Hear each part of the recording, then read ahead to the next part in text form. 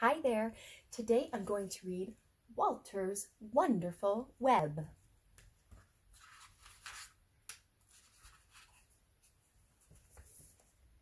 Walter wished he could spin a perfect web just like his friends. But Walter's webs weren't perfect. They were wibbly wobbly. And when the wind blows, wibbly wobbly webs always blow away.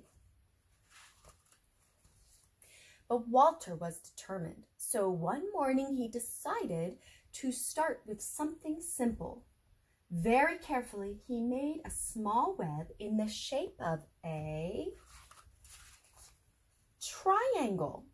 Whoosh went the wind, and it blew the web away. Walter started again. This time he made a bigger web in the shape of a square. Whoosh went the wind, and it blew the web away. Walter sighed, and he started again. This time he made a longer web in the shape of a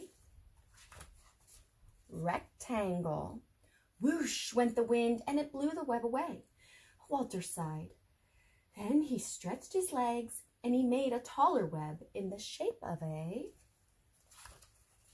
diamond. Whoosh, whoosh went the web, and it blew that web away too. Perhaps my web should be more round, thought Walter. So he climbed up and down. He twisted and twirled. Would this be Walter's first perfect web?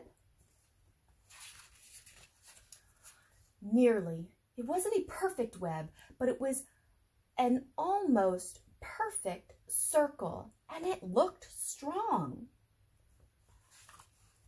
Whoosh, whoosh, whoosh went the wind. Oh, poor Walter hit the ground with a bump. Oh, Walter was tired and upset.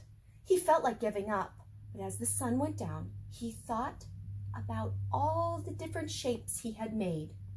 All at once he knew just what to do, so he took a deep breath and he set to work.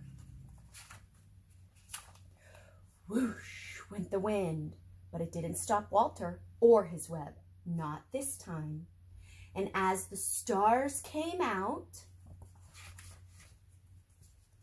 Walter's web shone in the moonlight, and it was better than perfect.